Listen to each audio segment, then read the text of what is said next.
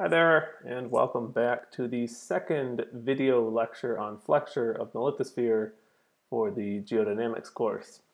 In this lecture, we're going to look at balancing forces and torques, and we actually have three goals in this lecture. First is a relatively simple one, and that is to define what a torque is, since it might not be a familiar term for many of you. Our second goal is to calculate the balance of forces and torques that are acting on an elastic plate. And then lastly, we're going to relate the forces and torques that are acting on the plate to a deflection of the plate. So how far it's going to be bent as a result of those forces and or torques. So what is a torque? Well, a torque is simply a twist that's applied to an object, and maybe just by that definition alone it's not entirely clear, but it's similar to a force, and in this case though it's specific to rotation of an object about an axis. So if you've ever used a wrench or anything like that, even a screwdriver, the wrench is a good example of exerting a torque when you pull on the wrench. If you ever have to take the lug nuts off your wheel of your car or something like that, you have to exert a fairly significant torque to get those lug nuts loose. In the case of our perfect elastic material, again here's the ruler. If I was to apply a torque at the end of the ruler, it would be twisting the ruler, and by twisting on the end of it, it causes the ruler to bend. Now it's difficult to apply a torque in this case because I have to pinch the ruler quite hard with my hand, but I can still, just by twisting my wrist, bend the ruler and exert enough torque here to cause a deflection of the ruler. The term itself is used interchangeably with moment or moment of force. So you may see some cases where in some of the slides we'll refer to a bending moment or things like that. But again, that's simply another word for torque. Mathematically, the definition is sort of simple, and that is that the torque tau, the Greek letter tau here, is the cross product of a force F and a displacement vector R. And you don't need to worry right now about what the cross product means if that's unfamiliar, but it's simply a vector mathematical operation, and that's how you calculate the torque. So if we return now to our picture of flexure of an elastic plate from the previous video lecture, you can see here the general image of what we're working with. And I just want to remind you of a few things about this elastic plate. First off, it has a length L that's indicated here along the top. It's pinned at either end with the dots there pinning it to y equals 0. And it's being acted upon by a line load VA that runs the full length of the elastic plate that would go in and out of the screen, and it's positioned at the center with respect to the two pinned points along the x-axis. Now this plate has a thickness h that's indicated here between these two arrows, and as noted over on the right side here, h is much, much smaller than L. And as well, the deflection that's indicated here by the letter W with the arrow here shows the displacement or deflection of the elastic plate from the y equals 0 position to the middle of the plate here. And the amount of deflection, again, is going to be much, much smaller than the length of the plate. So, in other words, the plate's much longer than it is thick, and its deflection is relatively small compared to its length. Okay, so we have it that it has an infinite width along the z-axis as well, so that would be going in and out of the screen in this case. Now, in order to calculate the amount of deflection, or the magnitude of deflection along any point in the plate, we have to balance the forces and torques that are acting on the plate, so all of the external forces that would cause the plate to bend. So we can start by looking at the vertical force balance, the balance of all the vertical forces along this plate, and we'll look at this in the context of some tiny piece of the plate along the x-axis. So you can see here at position x is one end of this little piece, and at the other end we would be at the position x plus dx, some tiny amount, an infinitesimal distance away along the x-axis. Here you can see there are basically two different vertical forces that are acting on the plate. The first, indicated by the letter Q, is a downward load, so this would be something pushing along the top of the plate, and it could vary as a function of where you are along the x-axis, so these different vectors have different lengths, indicating that Q of x may vary as a function of x along that axis.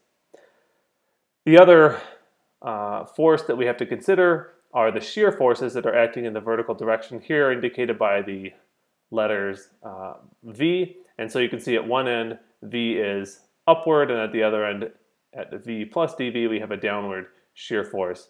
And so that pair of forces would be exerting, or would be the result of shearing within this plate. So what we can say then, if we want to balance the vertical forces, is that Q of x times dx, so Q of x along this little piece between x and dx, plus dV, the change in the shear force, is equal to 0. So that's the vertical force balance from x to x plus dx. Now mathematically you can rearrange this thing to basically say dV dx. The change in shear force along the x-axis is simply equal to negative Q. And again, Q is the downward load, V is the net shear force.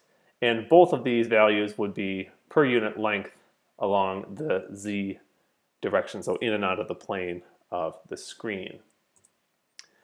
Now to look at the torques, we can do something similar, but we have to consider in this case that there are three torques that are acting on the plate in this case.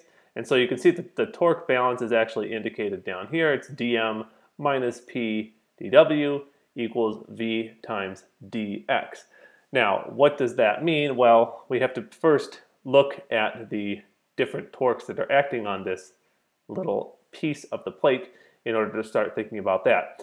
Down here we can see that dm is the net counterclockwise torque on the element as a result of fiber stresses, and we'll talk a little bit about what fiber stresses are in one of the upcoming slides, but this has to do with the rigidity or the strength of the bending of this plate. And so you can see there's a torque indicated by the curved arrows here of m at m plus dm, and at the other end it's simply m. So there is a counterclockwise rotation or torque as a result of that. V dx, you'll remember, is the shear force, and as you can see here, because we have one vector pointing up and one vector pointing down, we would have a clockwise torque on this little piece as a result of those two shear forces, V and V plus dV. The third torque here is the result of horizontal force that's indicated by the letter P. And so you can see here P on either side, and that would be if you had an axial load or a load that's going along the length of the plate. So you could think about this kind of like if I took my ruler here and I just squeezed from the two sides, that axial load actually results in a torque. Now, why does it result in a torque? Well, the reason for that is that this load is perpendicular to these vertical planes on the side of the deflected plate, but you can see that the position at the center of the plate P, where P is acting here, is higher up than the position of where P is acting down there. So when you have that kind of situation, if you're pushing like this, it's going to cause a rotation. So that's another counterclockwise torque. Okay, so we have in this case two counterclockwise torques and one clockwise, and that's basically our balance, shown down here just in rearranged terms as dm dx equals v plus p dw dx, where again, just remember that w is the deflection.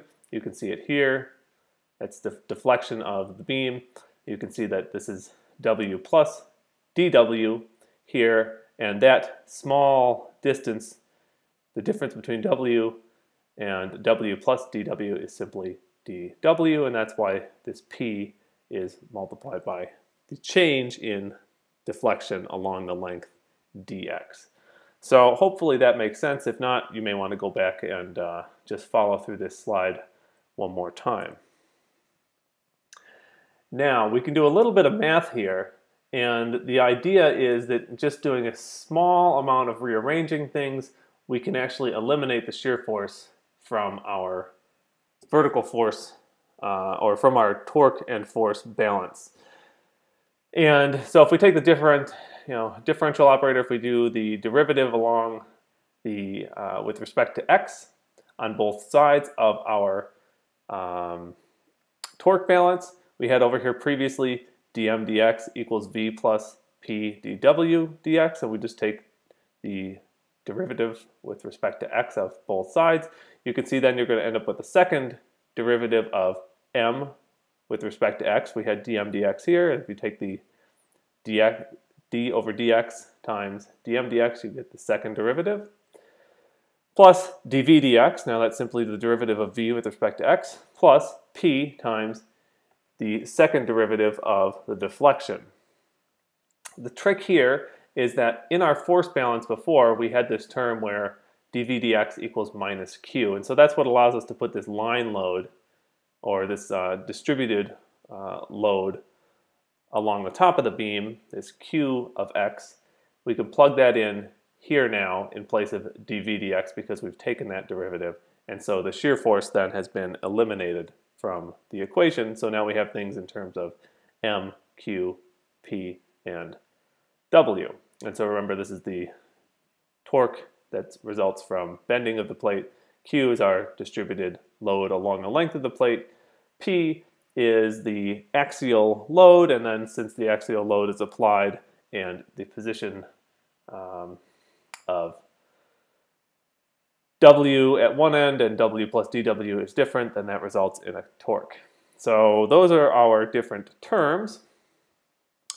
And finally, if we can find a relationship between the bending moment and the deflection, then we can basically calculate or come up with a differential equation for the deflection. And that's kind of what we're after, is to be able to calculate what the deflection is for a given set of forces or torques.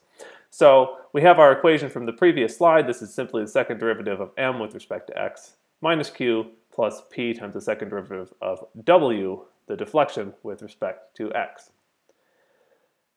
Now, there is a sort of lengthy derivation about this in the Turcotte and Schubert Geodynamics textbook. You're welcome to take a look at that if you'd like, but we'll skip past that for right now and just make note of a couple things. First, there's a relationship between the bending moment m, so that's the torque exerted at either end of this little beam or elastic plate section, and the plate curvature. And we're not going to worry about the details about that for the moment, except for these longitudinal stresses, sigma xx, are going to be positive for y values and negative for negative y values. So what are these longitudinal stresses? What do they come from?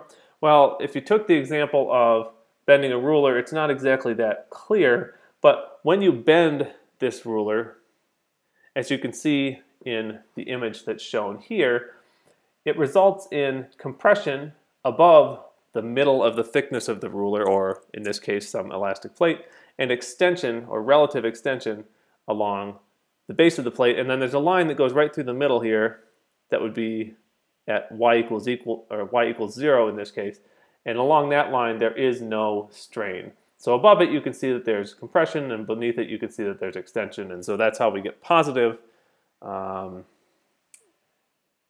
stress values up here. And you can see in this case that if this is y equals 0 in the middle of the little piece of the plate, then up above it along the y-axis would be positive y values, and you can see then there's positive stresses, positive longitudinal stresses, and then at negative y values there are negative longitudinal stresses. So just make note of that. The bending moment m can be shown to be related to the curvature with this relationship. So m is simply equal to minus d times the second derivative of the displacement or deflection with respect to x. And this d is the thing that's derived in the Turcotte and Schubert textbook. It's something that's called the flexural rigidity, or the bending stiffness of the plate, and it's basically a property of the plate. And so you can see in this case, E, which you'll remember from our previous set of lectures, is Young's modulus. H is going to be the thickness of the plate. And then down here you have the nu, the Poisson's ratio, again brought up in the previous lecture. So you can see we have two elastic properties here that are part of this flexural rigidity, and then the thickness cubed. So pay attention to that. You can see if the thickness is cubed, as you make this plate thicker, its rigidity is going to go up very quickly. So our general equation for plate deflection involves basically putting these two things together. We've gone through and we've calculated our force and torque balance, and we came away with this equation where we had the second derivative of our bending moments with respect to x being equal to the line load, or not line load, sorry, the load along the length of the plate plus the axial load, or the longitudinal load that's acting along at either end of the plate, times the second derivative of the deflection. And then we also had this relationship here where we said m was equal to the flexural rigidity times the second derivative of the displacement. So obviously what you can see, the natural thing to do here is that we've got an m. Let's plug this m in, and if you do that, then you come out with this relationship after a minor rearrangement of terms. And you have then the flexural rigidity d times the fourth derivative of the deflection with respect to x being equal to q of x, which is that load along the length of the elastic plate, minus p times the second derivative of the deflection. That's our general equation, and that will basically be the basis for what we do in the following lecture sets. We'll just now apply different restrictions to what's happening at the ends of the plate or within the plate, and then look at how the plate bends for different scenarios. So a little bit of math in this lecture set, and not necessarily the most exciting thing, but we've set ourselves up now at this point to be in a position to now play with this equation for the deflection of an elastic plate for different loads and torques, and that will allow us to look at our sort of interesting geological examples now. So as always, it's time for the quiz. Go ahead and see what you've learned in this lecture, and then we can continue on with the next one.